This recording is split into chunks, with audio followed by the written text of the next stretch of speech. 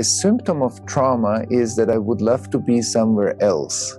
To think about the ideal version of myself, like how I would look like when I'm trauma healed, is already part of the symptom because I can't be here. And that's why I would say, I don't think it matters so much if that place will be healed one day or not.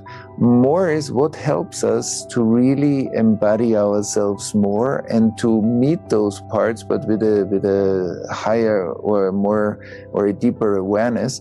And then see if we can, every time we transform a layer of trauma into, I often say there are three words that describe it. It's reflect, becoming aware that there's a trauma, digest the past in order to be able to integrate the past into post-traumatic learning.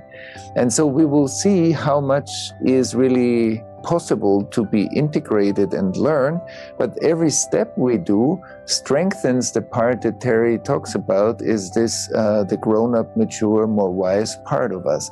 So if it will be entirely healed or not, I don't think is really the question. The question is, do I sign up to be that process? And I think that's the question. Am I willing to be that process and find out?